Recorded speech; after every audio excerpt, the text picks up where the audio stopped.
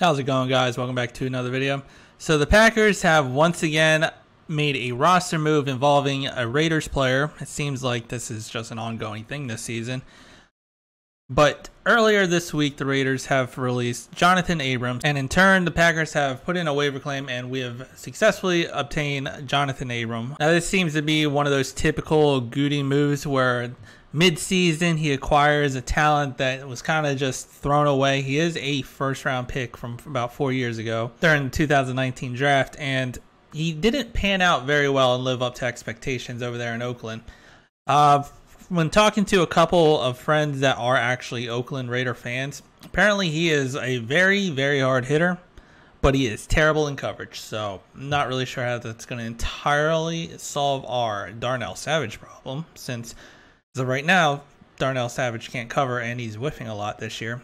I still think that could be a coaching thing on Joe Barry, because he was fine under Pettin, but Joe Barry, he's just not been able to make a transition to his defense. But this could also be a move in trying to take a flyer on a safety that had high prospects and just didn't pan out, and maybe a change of scenery could rejuvenate him. I mean, we succeeded last year with Devondre Campbell and Rasul Douglas getting a change of scenery and being superstars for us, essentially, and changing this defense, which has gone entirely downhill across the board, but also with the unknown injury to Eric Stokes to where it could be season ending. I haven't heard any more reports of what his current status is or what his true injury is. So as of right now, we could lose Eric Stokes, and we're going to need to fill that, which in turn comes to who plays that slot corner if Stokes is no longer there, and of course Rasul kicks out outside.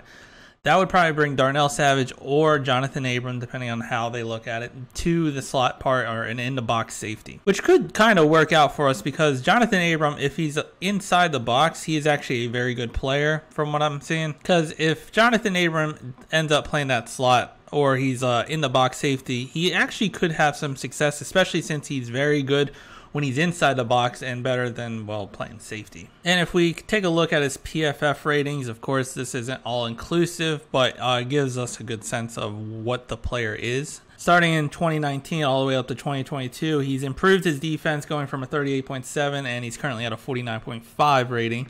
Last year at a 56.9. His run defense has been a little bit atrocious this year at 43.4, but the Raiders as a team has also kind of underperformed, and they haven't been very well, kind of similar to us. Tackling, he's consistently been around that 53 to 56 range. Pass rushing around the 66, so he's got good pass rushing ability, and in coverage, he's been improving, especially after his 2020 year where he was a 30, but he's around a 51.6. And if we're to compare it to Darnell Savage, as we see, Darnell Savage's defense is at a 47.6, so a little lower than Abram. His run defense at a 55.8, so a little bit better than Abram's. But that tackling is at a 34.4, which is pretty comparative to what I've been watching from Darnell Savage, constantly whiffing on tackles.